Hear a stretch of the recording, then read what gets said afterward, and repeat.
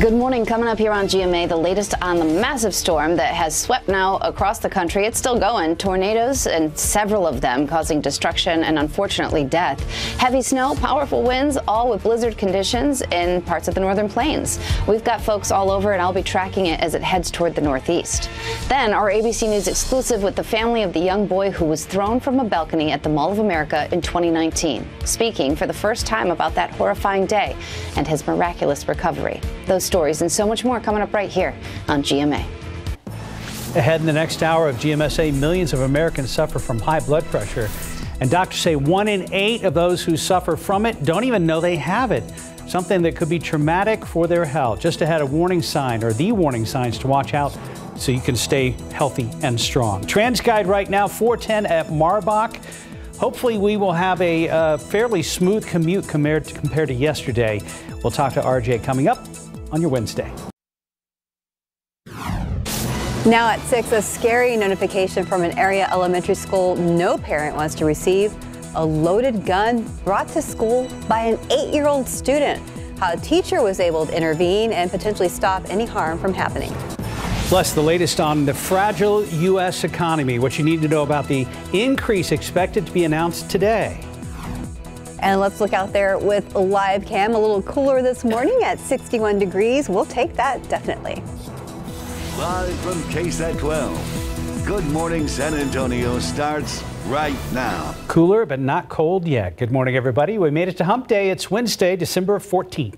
Thanks for joining us. Hope you're having a great week. Mark gave us a gift by washing his car yesterday. Oh, you're welcome, everybody. Yeah, I spent extra money washing the truck, and driving into work this morning, I was like, gosh darn it. A couple little sprinkles out there. Most everybody probably got away with car staying clean. So. Okay, good. Most people. Sorry you had to be the guinea pig there. I'll be the guinea pig now and then for you. Anyway, yes, it is cooler this morning. Much drier air. That's the big thing you're going to notice. And it's, as you mentioned, not cold yet, but just wait till tomorrow morning. So we do have a lot of clear skies. Well, still some clouds, but I mean clear enough as far as any fog or mist or anything like that. And there's a plane heading out to areas unknown. Couple leftover sprinkly showers here and there. You know, just 1 or 2 of them. One up there right around Canyon Lake, and then in and around town we just have 1 or 2 of these little sprinkly showers there. Some of this may actually be evaporating before it reaches the ground.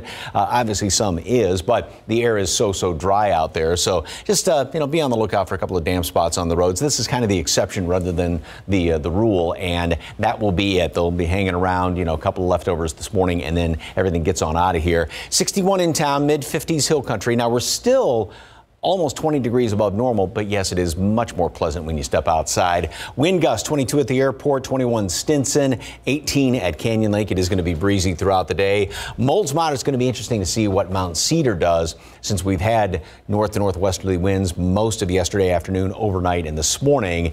Also, it's going to be interesting to see what then tomorrow's count is, given the fact it's going to be windy all day. We will dip into the upper 50s as the morning rolls on. Just barely. Still got that cloud cover out there acting like a bit of a blanket. Mid-60s at noon. Plenty of sunshine. Windy. Winds out of the northwest 15-20 miles per hour. Gusting from there. And a high temperature today up to 67.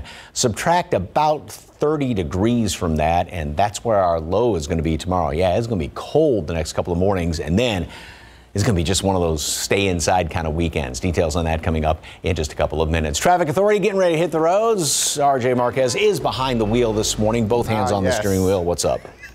Always, Mike. 10 and 2. Got to keep them at 10 and 2 at all times. All right, as we take a look at real quick at our TransGuide traffic cameras this morning, again, no major incidents to talk about when it comes to any sort of crashes or any sort of major delays. The one thing that TransGuide wanted me to kind of notify our viewers about was this closure here on Loop 410 westbound at Ingram Road. I'm going to get out of the way here.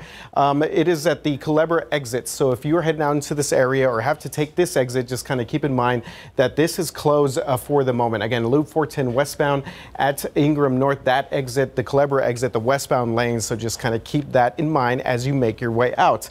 Other than that, smooth sailing across the San Antonio area, as we always say, green on the screen. That is good news, especially up in our kind of our busier areas. We've been following this stall throughout the morning here on the near northeast side at I-35 and Eisenhower, but again, not causing any major delays.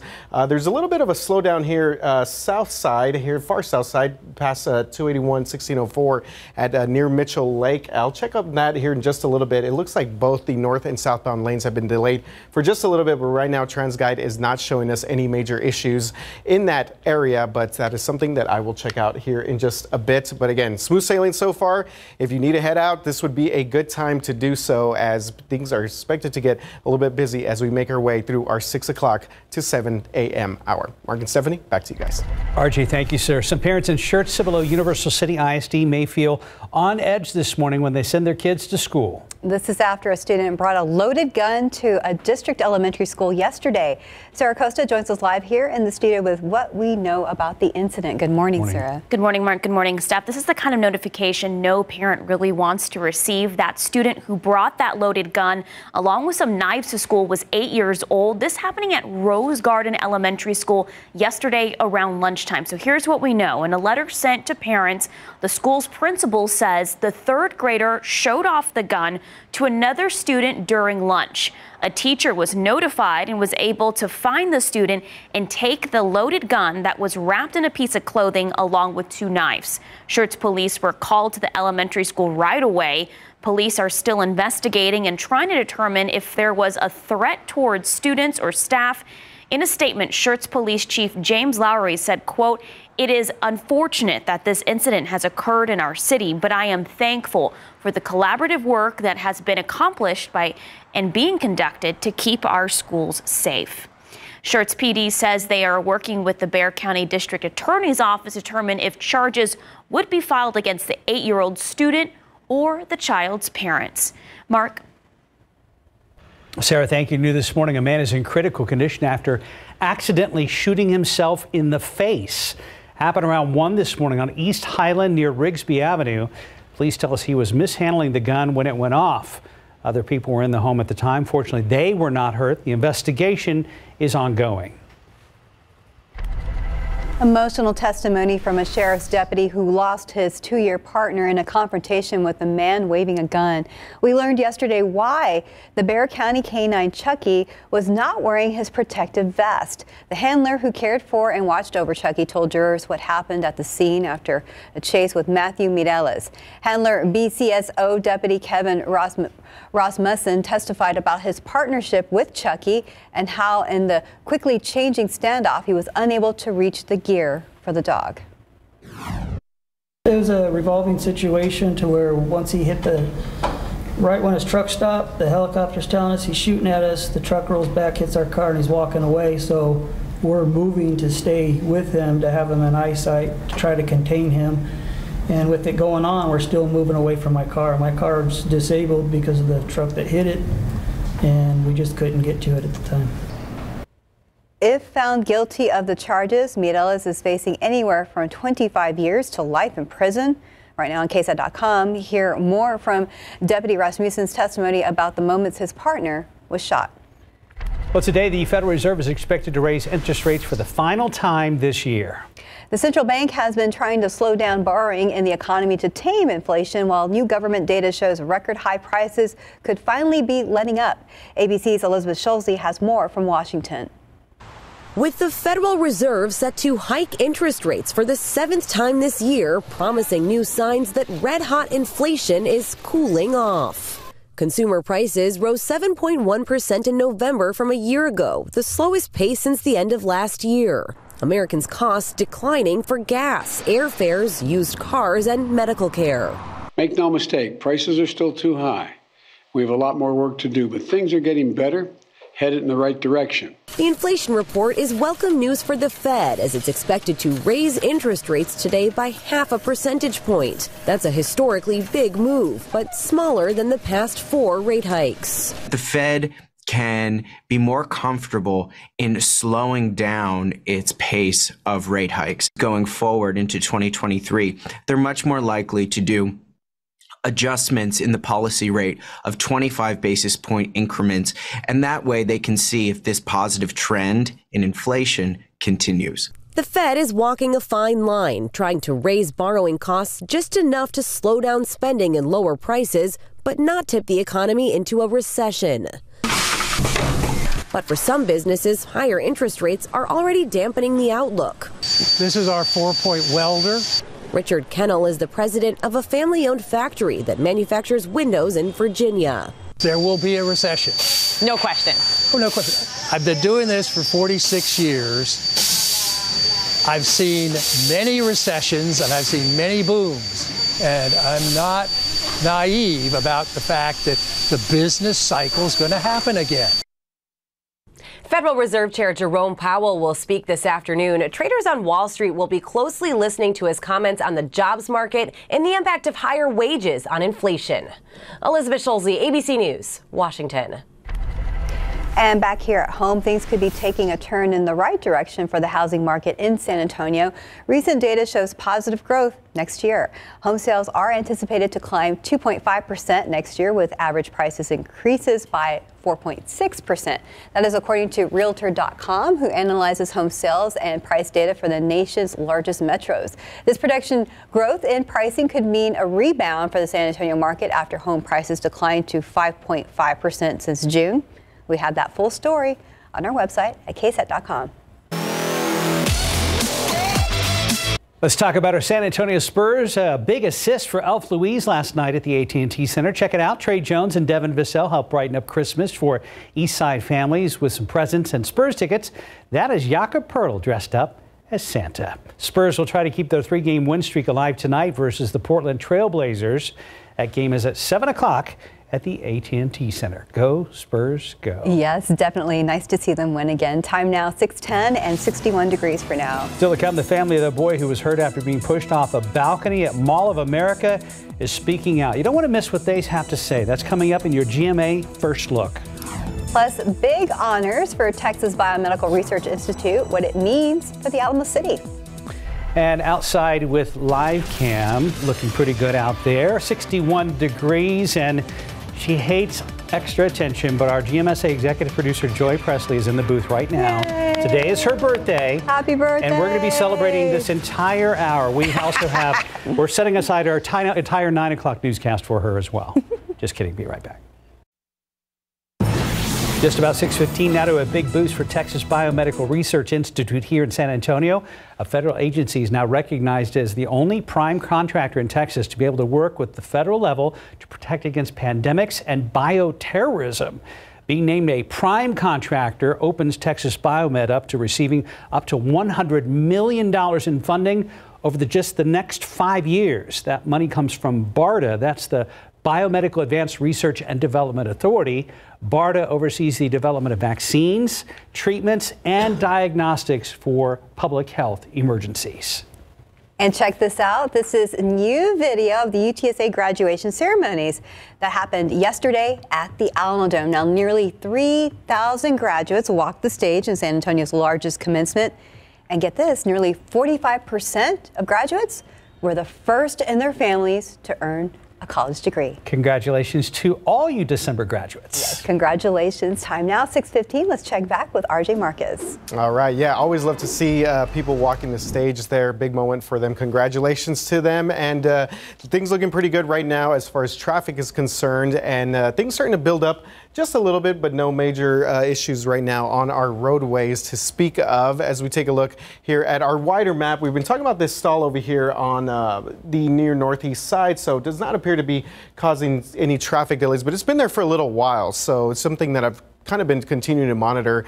It seems like crews are taking having a little bit more trouble removing that vehicle from the shoulder lanes, I-35, the northbound lanes there. And there was something that we just got just into us right now, and actually you can see it just showed up on our maps. This was a crash that's being reported on a little bit of the far east side. So this is outside Loop 1604, northbound at I-10 East. It was initially reported on the San Antonio Fire Department page.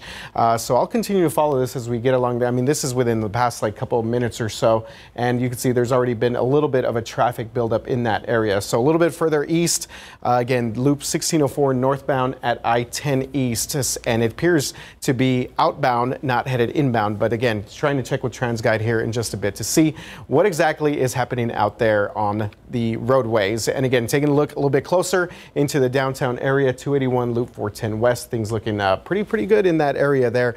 US 90 at Medio Creek and I-37 at Houston. So yeah, guys, things looking pretty solid as we make our way throughout the morning. But again, you know, kind of gets a little busy during this time right now. Very good. Yeah. RJ, we rarely have you on the morning show, so I know we have you walking back and forth quite a bit. I know, I am. I'm doing a little bit of walking here, getting some steps in early. Yeah, morning exercise. You're locked down during KSAT News Now. I am, yeah. You know, don't get a lot of movement there. We move the desk, but we don't actually move physically too much. Well, you get to draw. Well, I do get to draw. I enjoy that segment, yes. They have arts and crafts.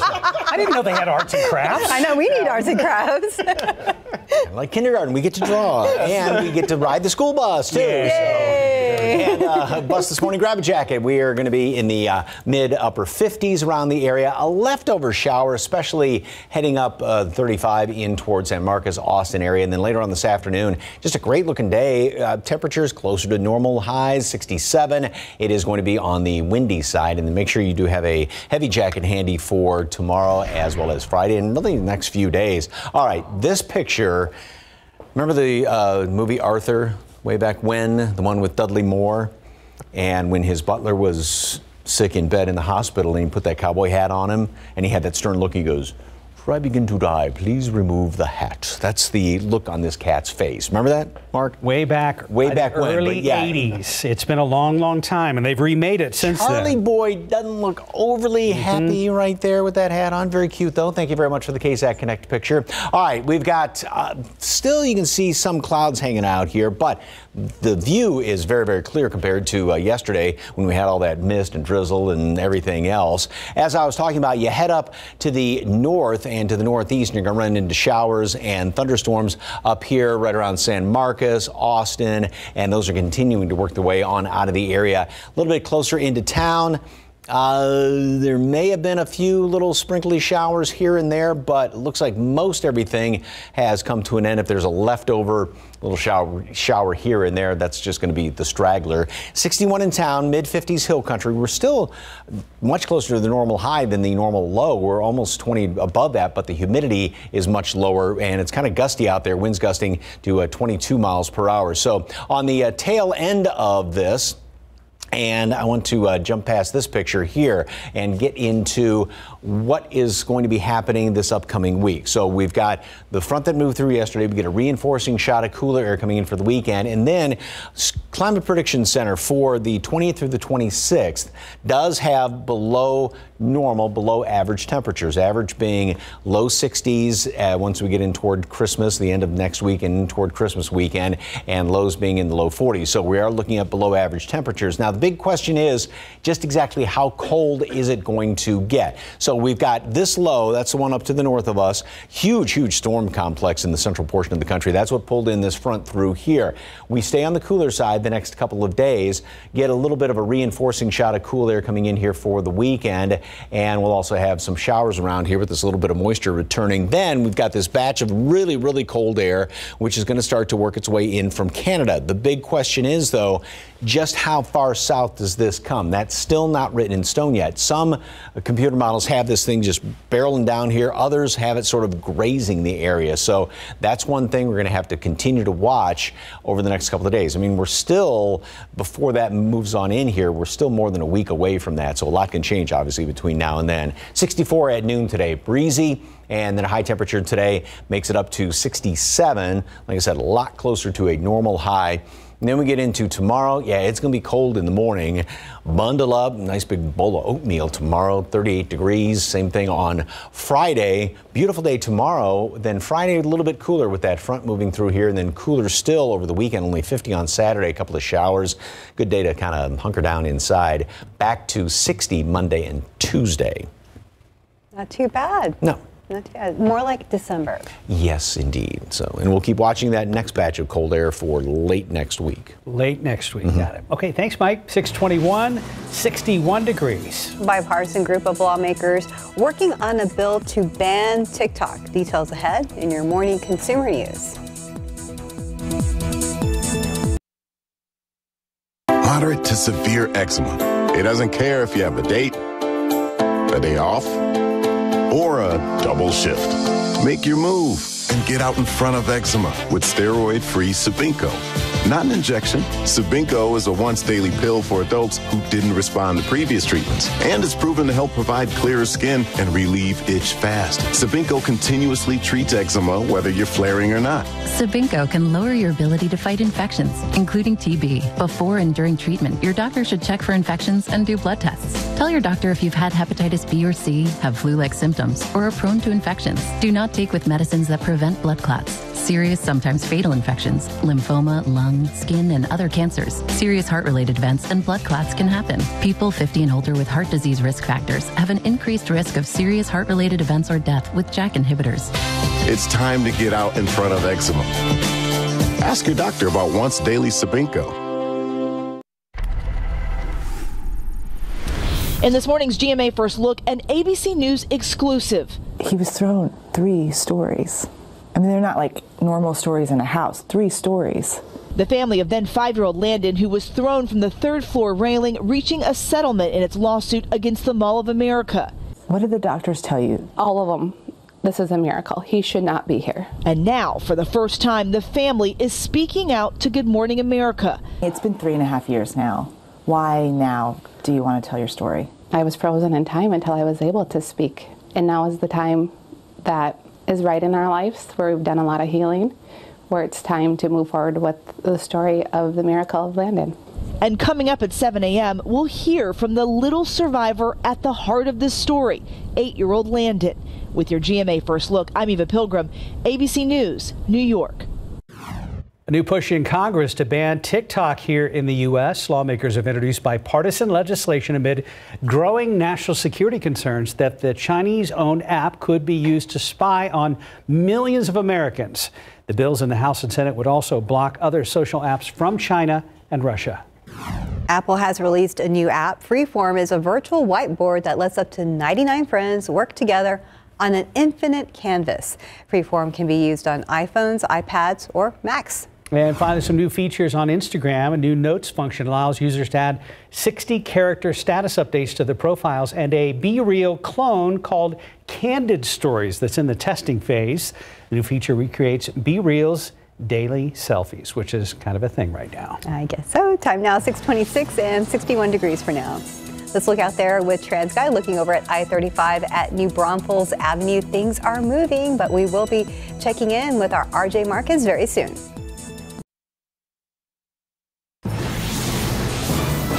Outside with live cam, we've had some sprinkles around overnight. The clouds are kind of here or there, down to about 61 degrees, and there will be a noticeable chill in the air at some point. Good morning, everybody. It is Wednesday. We made it hump day. It is December 14th. Happy Wednesday. Thanks for joining us. Yeah, a little cold this morning at 61 degrees, but today is a day to dust off your heavy coat for even cooler weather. Yeah, Mike was giving me a weird look, kind of almost side-eyed. Did I say something that didn't fit? Okay. Not at all. Side-eye. So, it was the earlier comment. No, I'm just kidding. Anyway, yeah, a heavy coat for tomorrow morning. This morning, yeah, grab a jacket. It is chilly out there. It's windy all day long, too. And finally, we're going to have a high temperature today near the normal high in the mid-60s.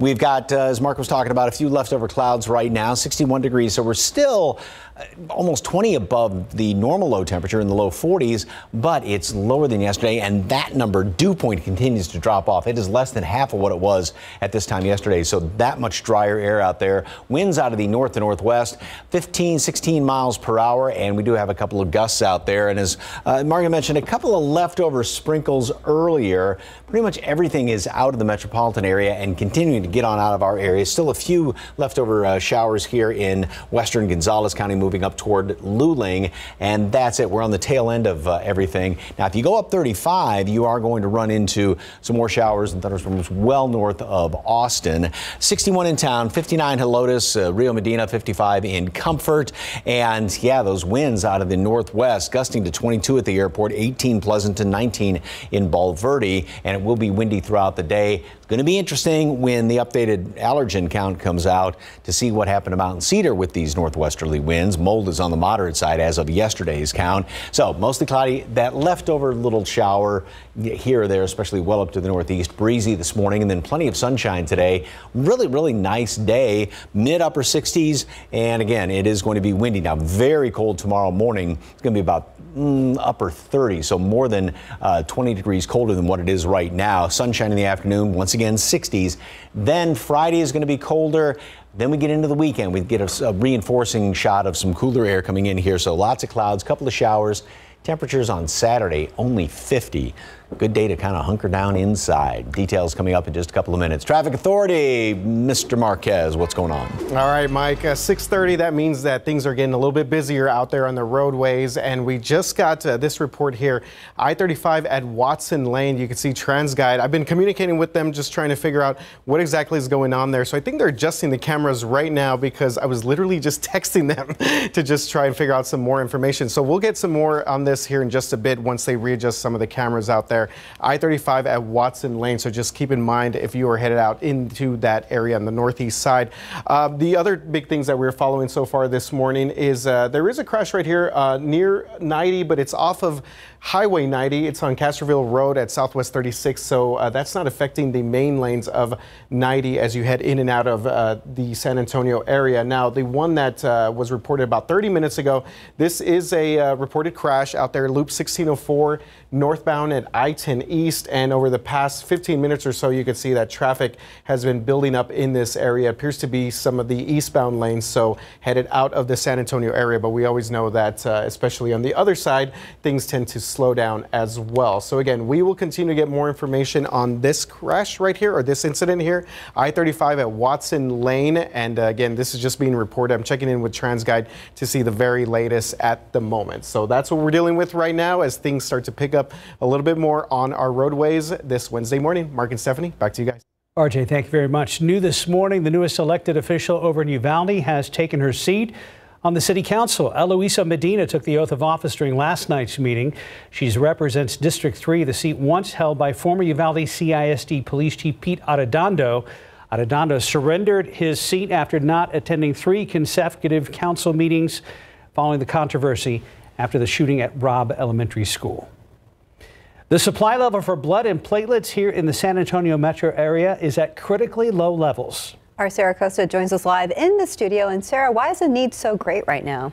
Good morning, Mark. Good morning, Steph. This is something unfortunately we see almost every holiday season because during the holidays, the South Texas Blood and Tissue Center says they have fewer donors and road accidents also increase. It's why the center is urging the public to donate blood and platelets to support patients in the community. Over 300 donors a day are needed this holiday season. The nonprofit announcing the shortage yesterday. The shortage directly impacts patients with traumatic injuries or undergoing surgeries, transfusions between cancer treatment, and those healing from other diseases. As a result of the shortage, many patients have to wait for blood transfusion. The chief operating officer for the nonprofit says the holidays are a great time to donate and give the gift of life, and it takes less than an hour. The largest need right now is for type O blood. Blood and platelet donations can be made at 9 donor rooms. Walk-ins are welcome. To make an appointment or find a donor room, just visit southtexasblood.org. Mark. Thank you very much, Sarah. New this morning, a 24-year-old softball coach arrested after she was accused of having an inappropriate relationship with one of her players, according to Converse police. Miranda Sandoval was arrested Tuesday afternoon on a charge of indecency with a child by contact. According to a news release, police on Monday met with the parents of a female juvenile regarding the allegations. Sufficient evidence was found to support the allegations. An arrest warrant was obtained. Today marks 10 years since the school tragedy in Newtown, Connecticut, which marked the beginning of a new chapter in America's struggle with gun violence. ABC's Andrea Fujii looks at what's changed since that day and what hasn't. This morning, remembering the Sandy Hook Elementary massacre 10 years later. It was December 14th, 2012, when 20 first graders and 6 educators were killed in Newtown, Connecticut. Jackie Hegarty was there, a second grader at the time. It's really hard to process that, and I'm still processing it 10 years later. No one deserves to, see the things I saw when I walked out or to hear the things I heard. Now 17, she says her grief has fueled her push for new gun laws as president of the Junior Newtown Action Alliance. We're still looking for a federal assault weapons ban, but we're making progress. In the last decade, Connecticut has passed several gun reform measures, including an assault weapons ban and mandatory background checks. Other states followed suit. But since Sandy Hook, the nation has seen nearly 1,000 school shootings. After the massacre at Robb Elementary in Uvalde, Texas this year, Congress passed the first federal gun safety law in 30 years, tightening background checks and offering so-called red flag grants for states to help police and families confiscate guns from people considered a threat. But advocates like Nicole Hockley, whose son Dylan died at Sandy Hook, insist more must be done. These acts of violence are preventable, and that we all have a role in doing something about it. Meanwhile, support for the Sandy Hook families is coming in from around the country.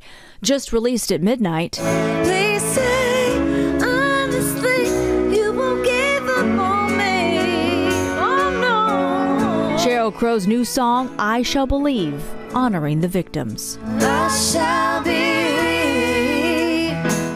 Connecticut's governor is introducing new gun control measures today aimed at changing concealed carry laws and requiring all gun dealers to be licensed. But opponents argue these new measures would punish law-abiding gun owners rather than targeting criminals.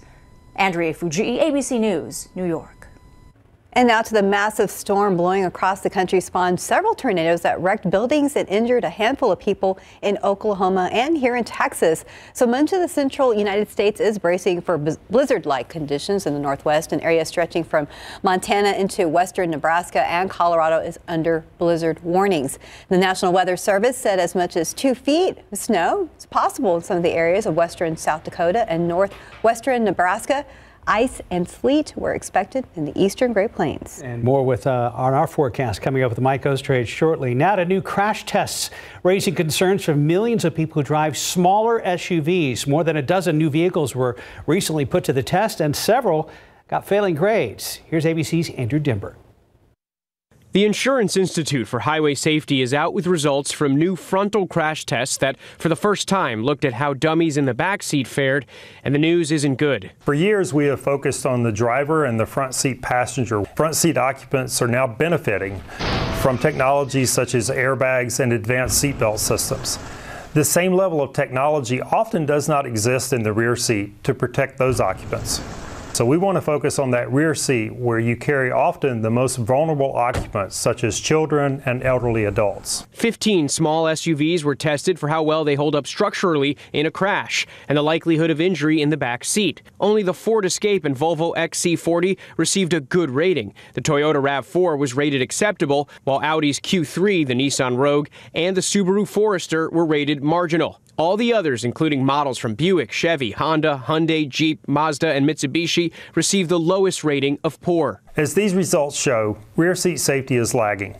It's time for us to focus on making the vehicle safe for all occupants. The Institute found the risk of fatal injury is 46% higher for backseat passengers than for drivers in the front. Experts are now urging car makers to bring all that sophisticated technology available in the front back into the rear seat. Andrew Dimbert, ABC News, New York. 640, 60 degrees. And after the break, we are talking about high blood pressure and what you need to know that could kill you. About 116 million Americans are living with high blood pressure. Keeping it under control is important for reducing your risk from everything from heart failure to dementia. Nancy Alvarez asked doctors what you should know about this silent killer.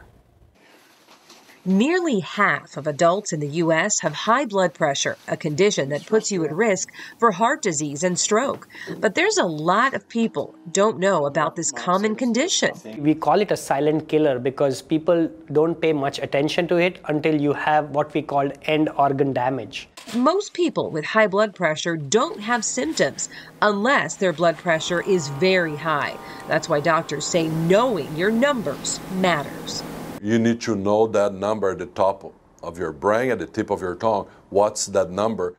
A normal blood pressure reading is less than 120/80. Elevated blood pressure is between 120 and 129 over less than 80.